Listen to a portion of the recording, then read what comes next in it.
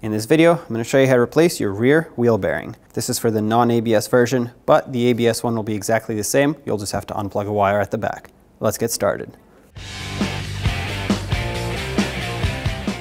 Use a 21mm socket and take off all 5 of your lug nuts so we can take the wheel off.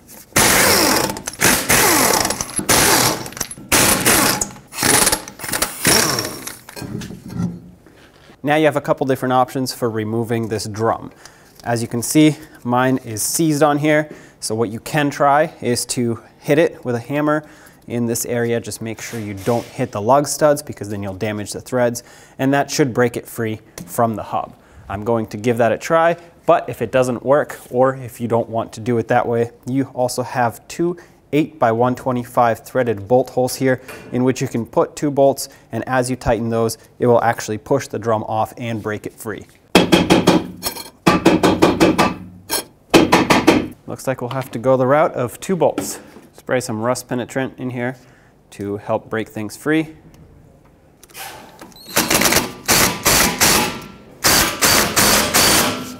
I'm going to quickly put a lug nut on here so that in case this pops off and wants to come flying, it can't hit me.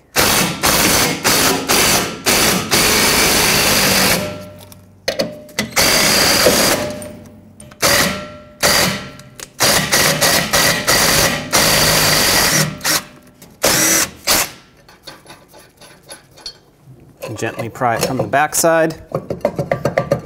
At this point, all that's holding us up is the brake shoes. So just be gentle and walk it back and forth. In order to release the drum, you'll see that on the back side, there's a little rubber boot here that if we take off, we will have access to the adjuster. And if we turn it to contract the shoes and squeeze them together, then we'll be able to easily remove this drum. So pop that boot off, and then you can either use a screwdriver or a little pry bar, whatever you have. And there's gonna be an adjuster wheel here. You just have to get in there and adjust it. It looks kind of like a gear. In my case, I'm gonna have to spin up on it to release the shoes.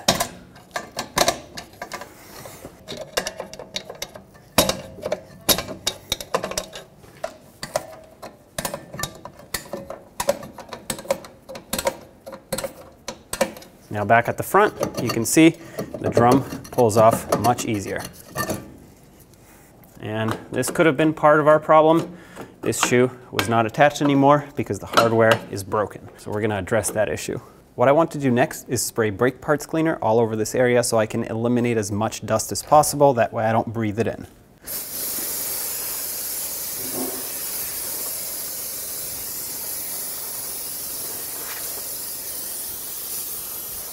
From the back side, let's remove the 4 12mm bolts that hold this wheel bearing on.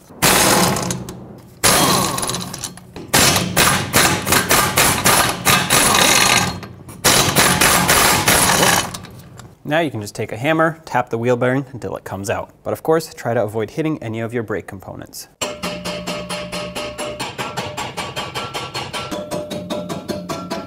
I'm going to try to push it with an air hammer from the back side.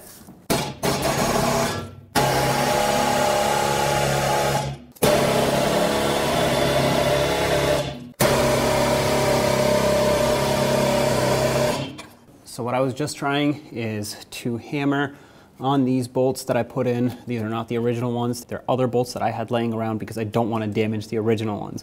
But I was trying to air hammer on these to push the wheel bearing out, but it's not happening.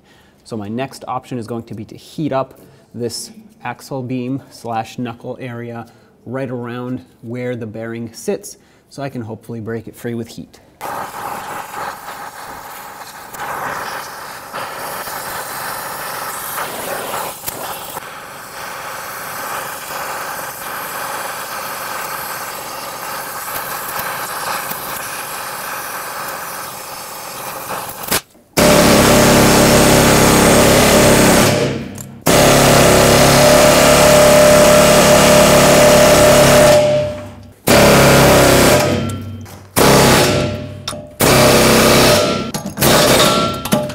Since everything is separating, we're going to have to remove this whole assembly off of here and get it out that way.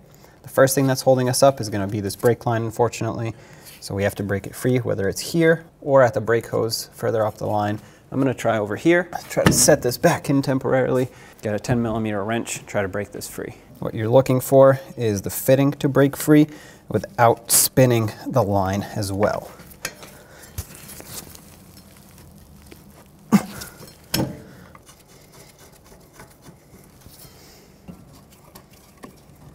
Put these two bolts back temporarily so I can hold it in place better. Let's try this again.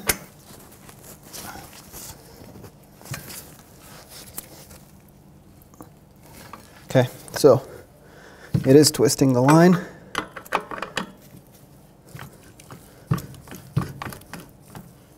Nope, it broke free. Perfect. Keep in mind, brake fluid will leak at this point. So make sure you have a collection bucket to catch the fluid.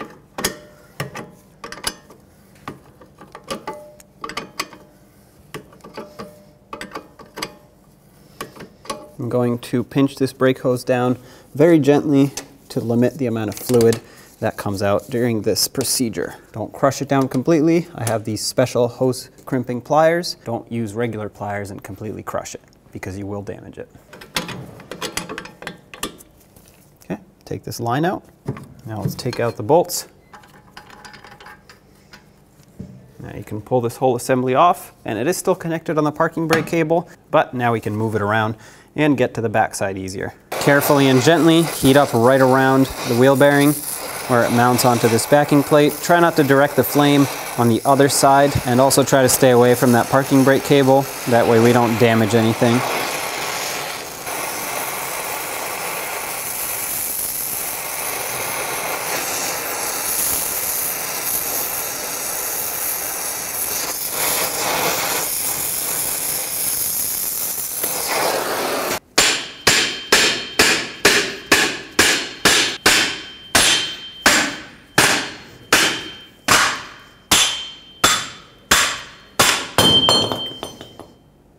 There we go.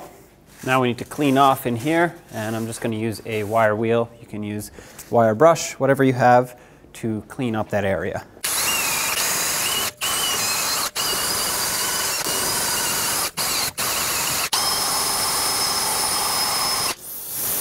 Rinse it off with brake parts cleaner. And let's apply some anti-seize on the inside here, as well as on the outside part.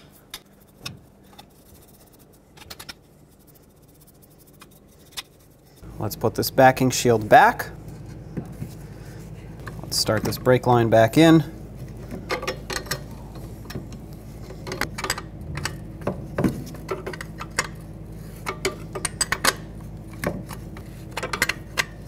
Okay, so that's bottomed out. I'm gonna come back to this once the wheel bearing is mounted, because I want this to be secure so that I can actually tighten this line without it flopping around. So grab the wheel bearing and put it through all the way. There isn't much to see on the front side, which is why I'm showing you the back side, because at least here you can see how it needs to line up.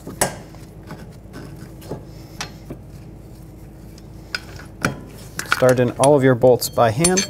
You don't want to cross thread any of these. Torque for this is 45 foot-pounds. You'll notice that when I tightened it, I went in a cross pattern, and I'm going to do the same when torquing it. That way the wheel bearing and the backing plate can seat themselves 100% even. 45 foot-pounds.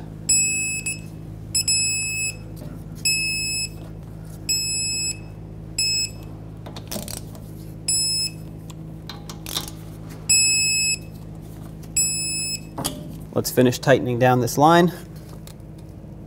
Make sure it's nice and snug. Then we'll grab an 8mm wrench and open up that bleeder screw. Work it back and forth. And with the clamp removed off of the brake hose, we should see brake fluid coming out of here any minute. If no brake fluid comes out, that means the bleeder screw is clogged. Of course, as I say that, brake fluid comes out, so I know mine is not. I'm gonna give it a minute, and then we can perform a full manual brake bleed. Since we had the brake system disconnected, it's very important to do that. That consists of having someone in the vehicle pumping the brake pedal with this closed, of course, and then once the brake pedal has been pumped a few times, have them hold pressure, open this bleeder screw, Fluid will come out, potentially some air. Once the pedal has reached the floor, close this up, pump up the brake pedal, and repeat the steps a few times until no more air comes out. And then of course you'd want to check your master cylinder to make sure it's full. So far, my gravity bleed is proving to be successful because I am not getting any more air bubbles out of the system. So I can close this off and perform my manual brake bleed. Once you're done, clean everything off so that you don't have brake fluid residue here and confuse it for a potential leak. With everything back together, we can now put back this cover, the rubber cover, that covers up the adjuster. If you need to readjust later, just remove this. Now let's coat the hub in some anti-seize. That way the drum doesn't seize on here, and this will prevent rust from building up. A thin layer will do. You don't have to put a lot on. Make sure you go around this inner ridge here. Try not to get it onto the lug studs or the threads of the lug studs. Those should stay dry. Install the drum. Now we do have to adjust it because we touched the adjuster, so it's not exactly how it was before. To get the best result at this point, you want to pull on the handbrake a couple times. That'll situate the shoes, maybe hit the brake pedal once or twice. I already did that, and as you can see, this spins freely. You do want a little bit of drag when it comes to drum brakes, so we're going to take this back off and adjust the adjuster to expand the shoes just a little bit. So grab your screwdriver or pry bar, whatever you're using, and in my case, I actually have to spin this up. I'm only going to turn it a few turns, put the drum back on.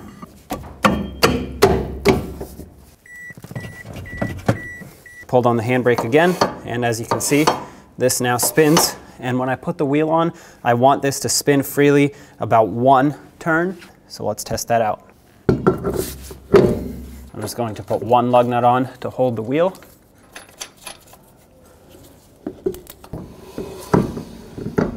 I know the wheel is wobbly, but this is actually perfect. It spins about one turn with medium force when I spin it. There we go, perfectly adjusted. Now these will self-adjust as you drive, so if you're worried that it's a little bit under-adjusted, you can either go from the backside or you can just pull on the parking brake while you're in reverse. Do that in a safe area, such as an empty parking lot, of course, and that will self-adjust the shoes in here to the perfect width. And there you have it. Let's put the wheel on. Put on all 5 of your lug nuts, bottom them out, and torque them to 76 foot-pounds.